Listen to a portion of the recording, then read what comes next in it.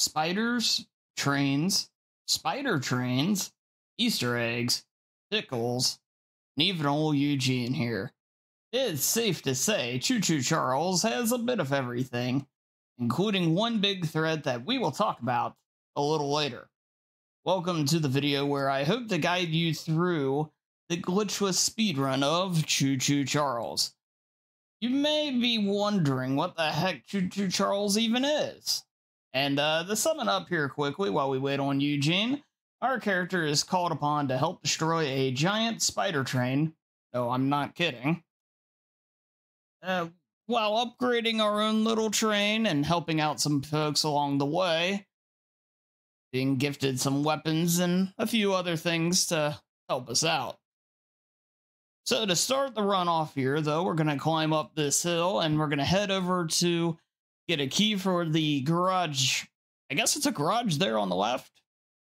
But yeah, we're going to grab that and proceed onward with the game. The pickups in this game are a little awkward, as you may see a few times. This game is very charming, I will say right off the bat, but it does have its share of hiccups. But I'm really happy we're in a world where this game exists. So after getting to our train, we're going to open up our map and head to our first key location of the game, which is an NPC spot. And yeah, we're going to be riding our train here with Charles. Or wait, Eugene. No, wait. It's Charles. So yes, Charles indeed is attacking. You'll notice I'm keeping the camera forward here. Eugene wants us to shoot him, and it wouldn't matter. Charles is hungry, and he wants himself some Eugene. So Eugene is no longer with us. And yeah, so we're just going to press onward. So we're going to go ahead and jump ahead to towards the end of our trip here. Once your marker gets to about 450 meters away, you just hop off your train and we're going to do some running here. And again, we're going to do a few jumps and cuts, mainly just because we're just holding forward through these sections. That's just to speed things up. So we're going to make it to our location and we're going to find Daryl here, who gives us a side quest for scrap. And first off, his quest calls for us using the lockpick, which he does give us as well. And yeah, we do this little lockpicking mini game. And yeah, it'll give us even more scrap. The reason we need scrap, that is what we use to upgrade our train, which we will definitely need to do for the final segment of the game. So we finish up, we talk to Daryl one more time, mission complete, just like that. It's a very quick, very speedrun friendly mission, because it also is right across the way from where we're going to get the first main mission trigger. And talking to Helen here, she will go ahead and give us the mission to find the first of the Easter eggs. And yeah, they're not called Easter eggs, but they kind of are Easter eggs. You know, it's just, yeah, it's an interesting game. But anyway, we're going to head on forward here. And an interesting thing with this game, I'm showing a pathing here instead of cutting ahead since it's a shorter walk. The game will require, the speedrun, I mean, will require you several times to walk just straight forward. But the big thing is you need to make sure you are pointed in the right direction. And that sounds easy, but this game has a lot of terrain that looks very similar. So getting yourself lined up correctly is crucial, or you will just pretty well kill your entire run. But we're going to drop down, grab some scrap, and pretty much grab all the scrap that's within, you know, visual range, because it is just so crucial. Because not only does it upgrade our train, it will also keep our train alive. It is the way we heal in combat. So yeah, we're going to make our way through here. I am going to skip a few pieces of scrap. I'll explain why here in a moment. Some in the way, some not. There's the first of the Easter eggs. This guy's shooting us, but we do not want to lose this guy. Him following me is actually a planned thing. And why is because, well, we actually need to take some deaths. We will be doing several death warps over the course of this run, as when you die, you do respawn right at your train. So you notice that long walk we did, not to mention what was cut out, it is completely nullified. But the key thing is we have to escape the cave. You know, we triggered a checkpoint right there, and now the game will believe and know we have our first egg. So we're in the train with the egg, but all the way back here versus all the way where we walked. So now we're going to place our waypoint right about there, and it's roughly another 1,100 meters. But first, we're going to go ahead and upgrade our train, heal it from where Charles attacked earlier, level up our speed and damage, and yeah, we're just going to go ahead and head on forward and get prepped for another cut where we're going to head to a path that's going to lead to a very big upgrade. Before we do that, though, we do need to do one little adjustment to the pathing here. We're going to have to actually change the tracks. It's a train game, you know, you should have some of this, right? So we're going to hit the brake right here, right when we see these signs on the left and right. You'll hit the brake. That's a good way to know you'll stop in time for the switch.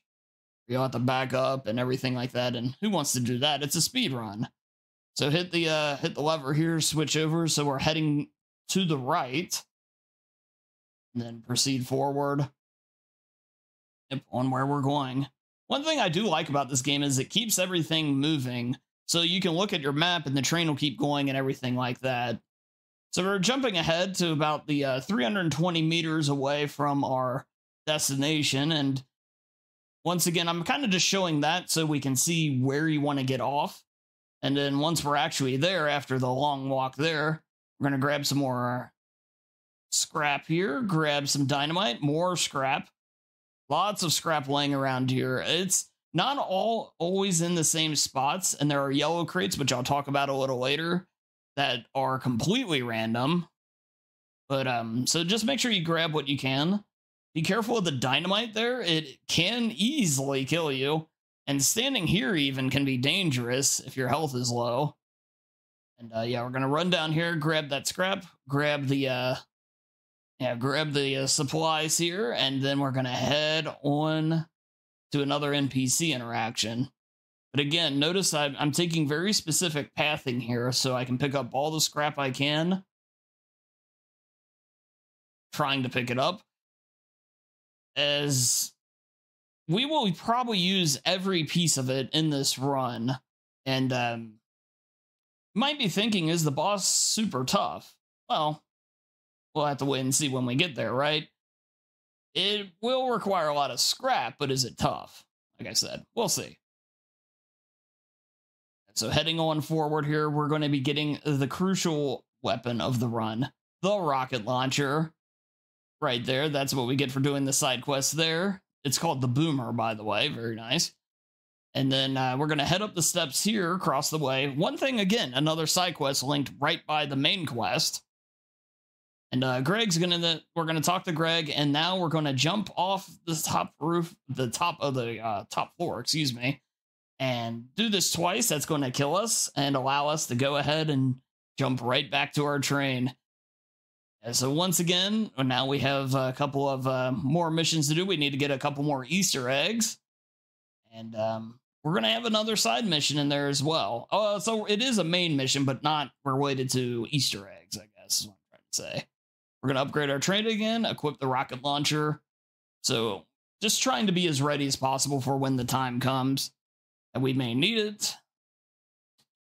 You will notice there's the yellow paint can there. Just a little note on that is the fact that you can collect various colors in this game, and there are 100% categories that call for obtaining all the paint cans and doing all the side quests and everything like that. This one we're just doing any percent, so we'll stick with the classic yellow. So we get off the train right about here, and yeah, we're going to have a nice long hike here, so we're going to go ahead and jump ahead yet again, and this is going to lead to a nice cabin here, and Gale is going to give us another mission. Again, grabbing all the scrap around his place.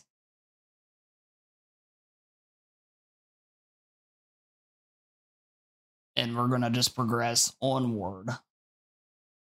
I mentioned the 100% category. There is also an any percent category where you can do an interesting bit of tech that includes getting out of the train but keeping it moving. If you didn't realize, the train will automatically stop the moment we leave it.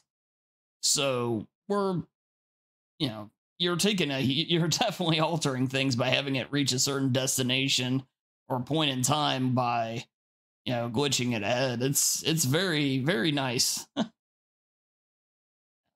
But yeah, we're grabbing more scrap here.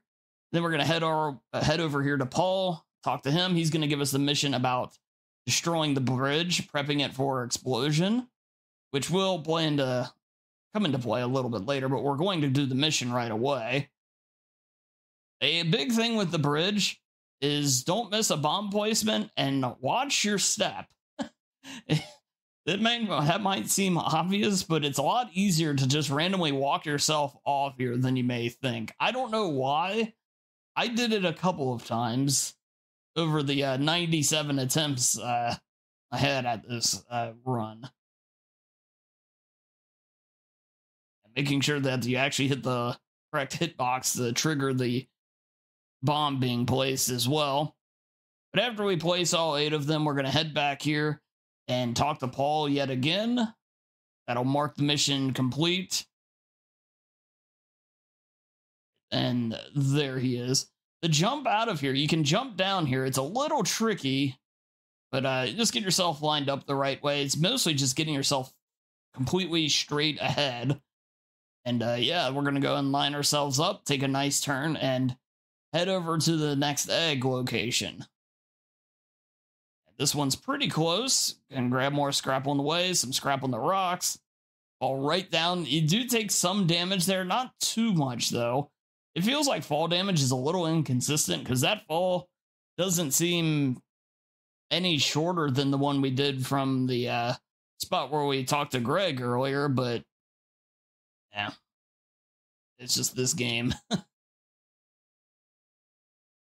So we're going to head forward. Don't worry too much about the guys. I mean, there are runs that they can kill, but for the most part, they shouldn't be a problem. Just make sure you focus on getting to where you need to go, obviously, and you'll be fine. Right, grabbing more scrap, of course, and we're going to do the same thing as before, where we need to get out and trigger a checkpoint before doing anything else. So we're going to keep running out of here, and now we're clear. So these guys here in front of us will do the job of wiping us out. Right. Oh, geez, that guy missed right there. There we go. Yeah, sometimes they will miss. Sometimes it'll take them only 2 shots. Sometimes it'll take them 4 or 5. It's a little inconsistent. So you'll notice here's one of the yellow crates I mentioned before. Ideally, you don't want to have to grab any because that means you're relying on a lucky drop. That one there, though, I go ahead and grab because it was right in my path of where I was heading.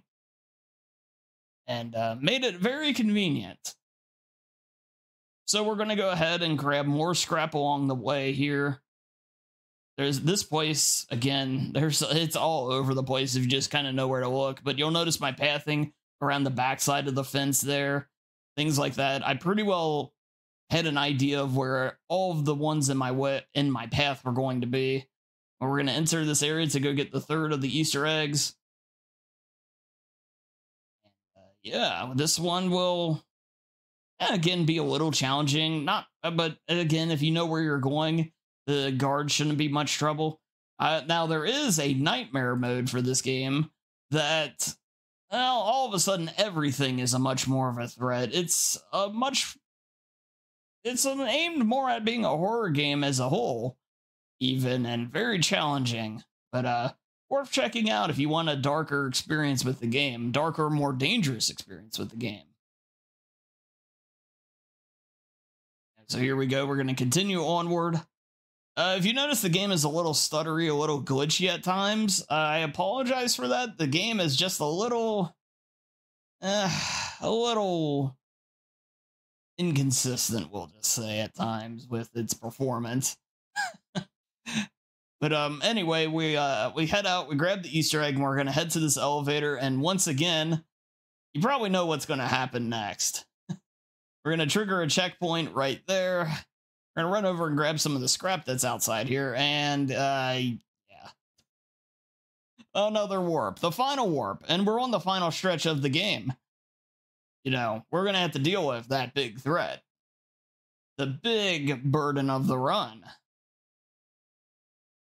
That is, of course, Charles, or should I say, Hell Charles. So we'll describe a little bit more of that in a moment, because first we got to jump out of the train one final time, and we have to make our way to a podium here, where we will use all of the Easter eggs that will allow us to actually defeat Charles for good, but it turns him into a super angry, more aggressive version of himself. We're going to open up the doors, just running past the guys. Once you use them, you're free there. Immediately hit your train to get it going. And now, the tough part.